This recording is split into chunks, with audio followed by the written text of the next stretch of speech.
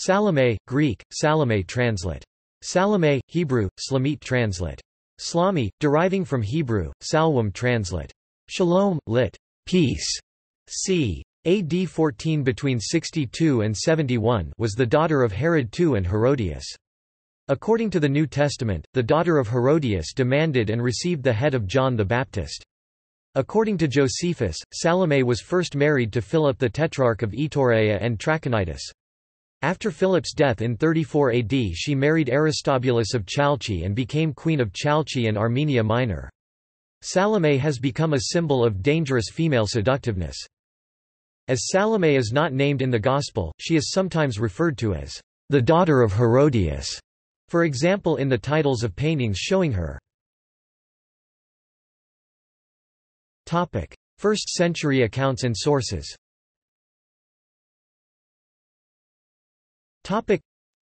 Salome is commonly identified with the daughter of Herodias who, according to the New Testament, Mark chapter 6 verses 17 to 29 and Matthew chapter 14 verses 3 to 11, danced for Herod. In his Jewish Antiquities, Josephus mentions marriages and children of the daughter of Herodias named Salome. Topic: New Testament.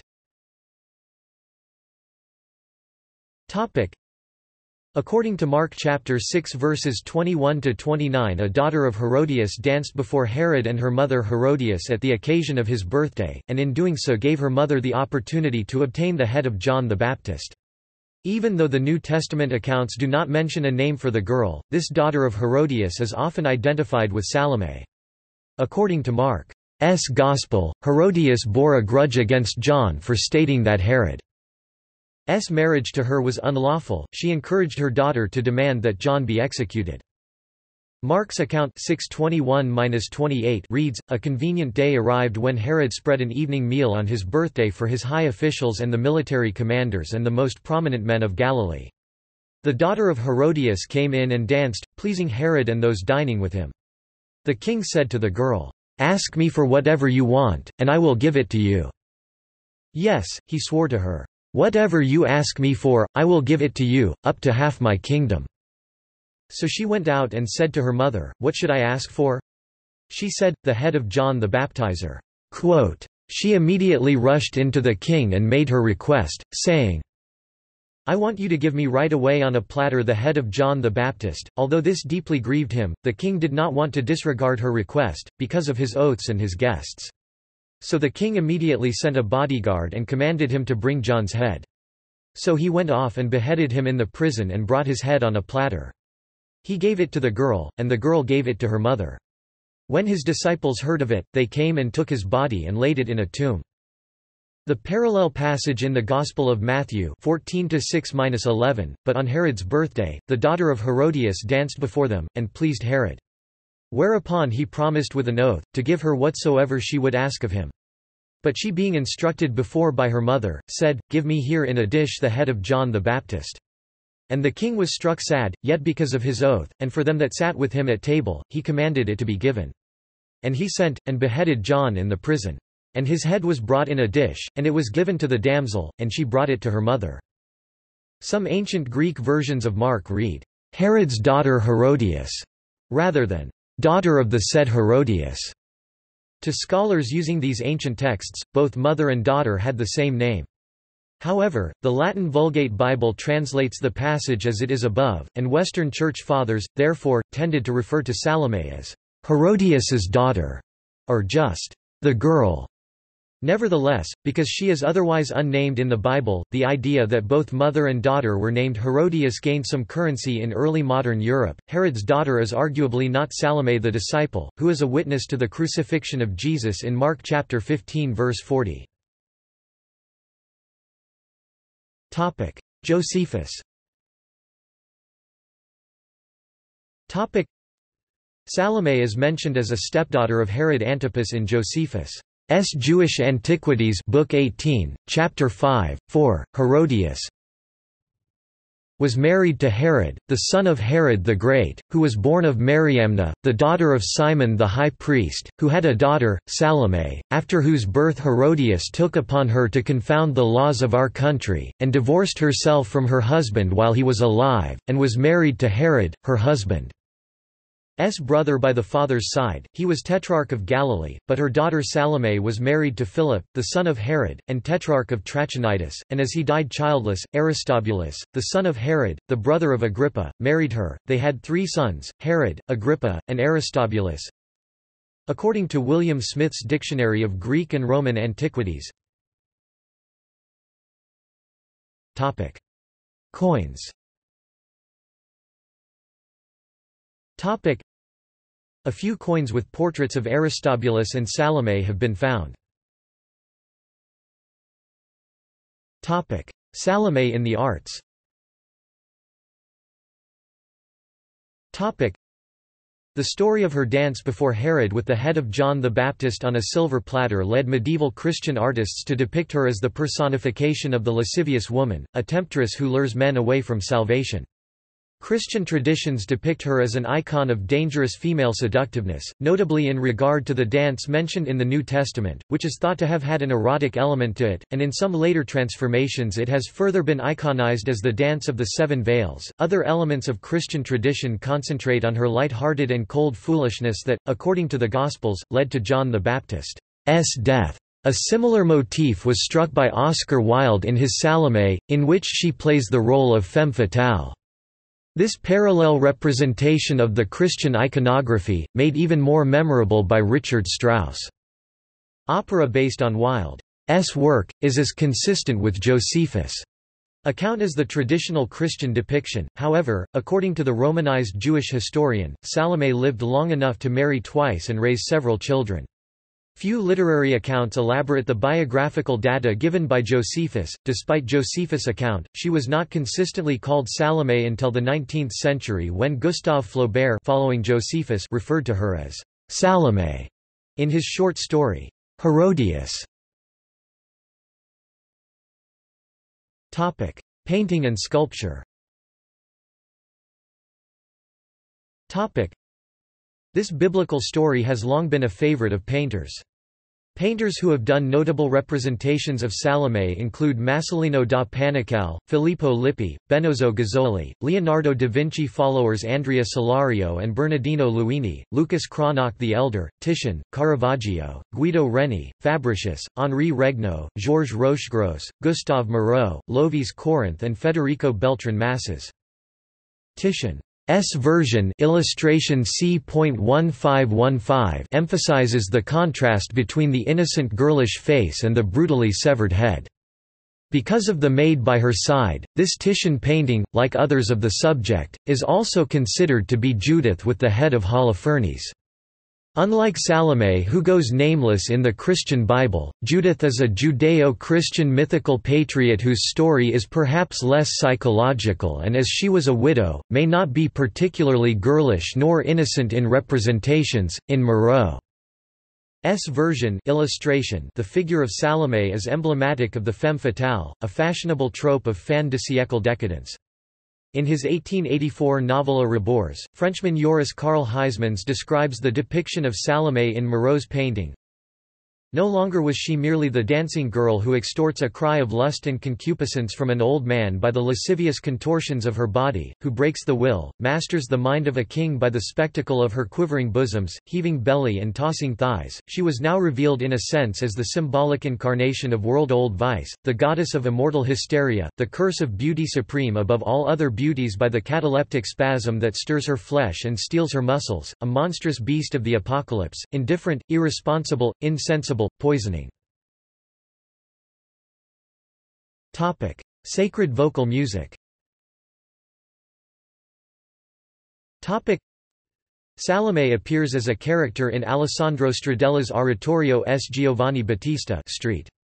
John the Baptist, composed in 1676, which includes Quest lagrime e sospiri, an aria sung by the Salome character. Theatre and literature.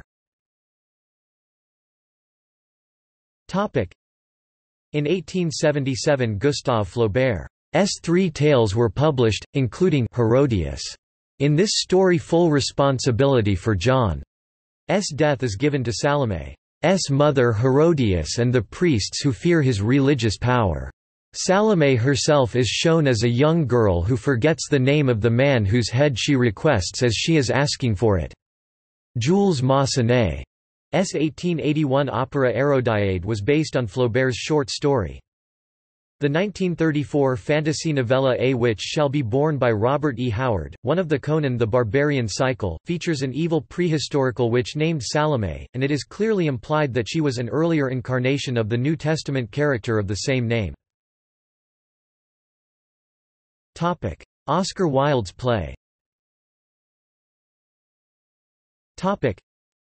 Salome's story was made the subject of a symbolist play by Oscar Wilde that was first banned in London in 1892 while rehearsals were underway, and that subsequently premiered in Paris in 1896, under the French name Salome. In Wilde's play, Salome takes a perverse fancy for John the Baptist, and causes him to be executed when John spurns her affections. In the finale, Salome takes up John's severed head and kisses it, because at the time British law forbade the depiction of biblical characters on stage. Wilde wrote the play originally in French, and then produced an English translation titled Salome. To this Granville Bantock composed incidental music, which was premiered at the Court Theatre, London, on 19 April 1918. Operas based on Wilde's play. The Wilde play, in a German translation by Hedwig Lochmann, was edited down to a one-act opera by Richard Strauss. The opera Salome, which premiered in Dresden in 1905, is famous for the Dance of the Seven Veils. As with the Wilde play, it turns the action to Salome herself, reducing her mother to a bit player, though the opera is less centered on Herod's motivations than the play. Shortly after the success of Strauss' opera, Antoine Marriott created another opera based on Wilde's original French script. It was premiered on 30 October 1908 at the Grand Théâtre at Lyon. This opera was revived only in 2005 at the Montpellier Festival. Ballet. In 1907 Florent Schmitt received a commission from Jacques Rouchet to compose a ballet, La Tragédie de Salomé, for Loie Fuller to perform at the Théâtre des Arts. Another Salomé ballet was composed by the Japanese composer Akira Ifukube in 1948. Danish choreographer Flemming Flint's ballet Salomé with music by Peter Maxwell Davies premiered in 1978. Choreographer Arthur Pita was commissioned by San Francisco Ballet for his version of a Salomé ballet in 2017. Poetry. In Salome 1896 by the Greek poet Constantine Cavafy, Salome instigated the death of John the Baptist as part of a futile effort to get the interest of a young sophist who was indifferent to the charms of love. When Salome presents to him the Baptist's head, the sophist rejects it, remarking in jest, "Dear Salome, I would have liked better to get your own head." Taking the jest seriously, the hopelessly infatuated Salome lets herself be beheaded and her head is duly brought to the sophist, who however rejects it in disgust and turns back to studying the dialogues of Plato. Salome poetry was also written by, among others, I. 1986, Nick Cave 1988, and Carol Ann Duffy 1999. Clementine von Radek's 2015 poem entitled, Salome Redux, tells the tale of Salome performing the Dance of the Seven Veils before King Herod. Salome is portrayed as a young intoxicating woman who, in exchange for performing this dance, asks for the execution of John the Baptist. Songs. Songs about Salome were written by, among others, Archibald Joyce (1907, 1912), Tommy Duncan (1952), Carol Krill (1965), Drs. p. 1974, John Cale 1978, Kim Wilde 1984, U2 1990, Andrew Lloyd Webber 1993, Liz Phair 1993, Kurt Elling 1995, Susan McEwen 1995, Mark St. John Ellis as Elijah S. Mantle 1995, Old 97. 1997, The Changelings 1997, Laudavicos Tuna Nogayan 1997, The Residents 1998, Enrique Bunbury 1998, Cheyenne 1999, Patti Smith 2000, Killing Miranda 2001, Gary Jules Pills 2001, The Buddha Velvets 2001, Stormwitch 2004, Flipron 2006, Xandria 2007, Pete Doherty 2009, Saltatio Mortis 2009, 9GOATS Blackout 2009, Justin Vivian Bond 2011, Regina Spektor and Kaya 2012, Behemoth 2014, Wovenhand 2014, Marriages 2015, and Jarvis Cocker 2017. Film. Wilde's Salome has often been made into a film, notably a 1923 silent film, Salome, starring Alla Nazimova in the title role, and a 1988 Ken Russell play within a film treatment, Salome's Last Dance, which also includes Wilde and Lord Alfred Douglas as characters. Stephen Burkoff filmed his stage version of the play in 1992. In the 1950 film Sunset Boulevard, the principal character Norma Desmond is portrayed as writing a screenplay for a silent film treatment of The Legend of Salome, attempting to get the screenplay produced, and performing one of the scenes from her screenplay after going mad. Other Salome films include Salome 1918, starring Theda Bara in the title role. Flavius Josephus was credited for the story. Salome 1953, starring Rita Hayworth in the title role. Salome 1986, a French-Italian production. Salome 2002, directed by Carlos Saura, using flamenco dance. Wilde Salome 2011, a film by Al Pacino. Salome is played by Jessica Chastain.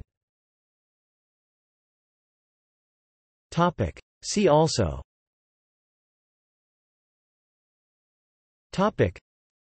List of names for the biblical nameless. References.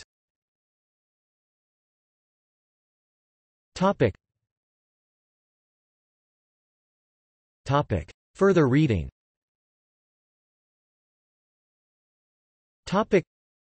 Gilman, Florence Morgan.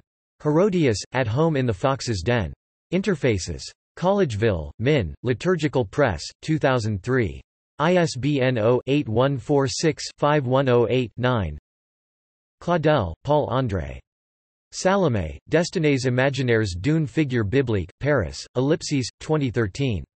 ISBN 9782729883171. External links.